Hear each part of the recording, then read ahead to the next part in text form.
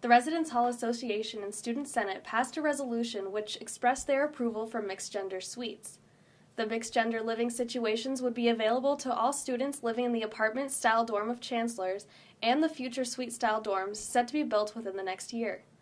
Director of Housing and Residence Life, Chuck Major, said it's refreshing to see students involved with making changes for university housing and residence life. Personally, myself feeling that it would be an option that would be probably beneficial for some students to be able to have that option if they so choose to do so. And given the fact that we do have at least one apartment-style building right now, and hopefully a suite-style residence hall in the near future, an option like that could be possible. The proposal of a mixed-gender dorm aims to cater to students who are trans and may have a more fluid gender than strictly male or female.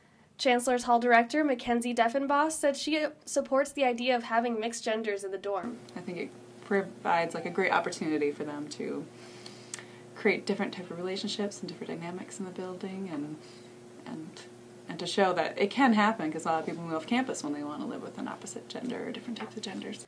Students will have the option of living with roommates of a different gender. UW-Milwaukee and UW-La Crosse have implemented having mixed-gender dorms this past fall. The only thing I'd worry about is if there was a relationship issue, and it can complicate things, and then you have people not knowing where they're going to be living, because they're not going to want to keep living together.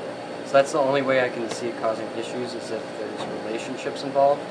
But other than that, I mean, if it's stable, if it's something like that, I don't see a problem. I feel like if it's a school-supplied housing, it's a horrible idea, because the statistical chances of confrontation increase a lot from personal experience when you mix genders, and that puts the school at a liability, so I wouldn't do it if I was a school.